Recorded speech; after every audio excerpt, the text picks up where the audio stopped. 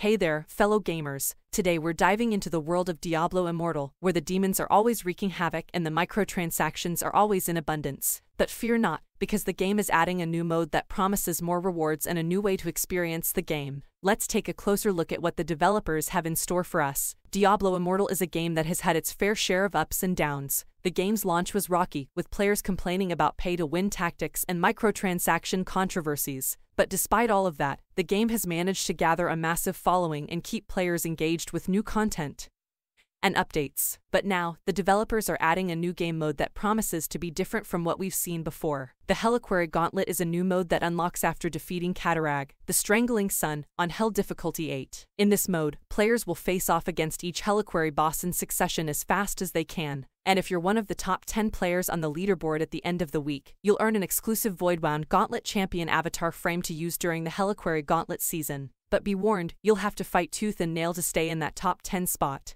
But that's not all the developers have in store for us. They're also updating the Helliquary Raids mode, adding new mechanics and challenges to keep players on their toes. And if you die more than once during a raid, resurrecting will cause an increasing cooldown, so be sure to stay alive. And if you're looking for even more challenges, the game is introducing a new limited-time event called the Fractured Plane. In this event, you'll face off against fierce minions and use a set of pre-selected skills, so you won't be able to rely on your usual gear and gems. So, whether you're a seasoned Diablo Immortal player or just getting started, there's something for everyone in this new update. And who knows, maybe you'll be one of the lucky few to earn that exclusive avatar frame. Thanks for tuning in, folks. Remember to like and subscribe for more gaming news and updates. Until next time, happy demon slaying.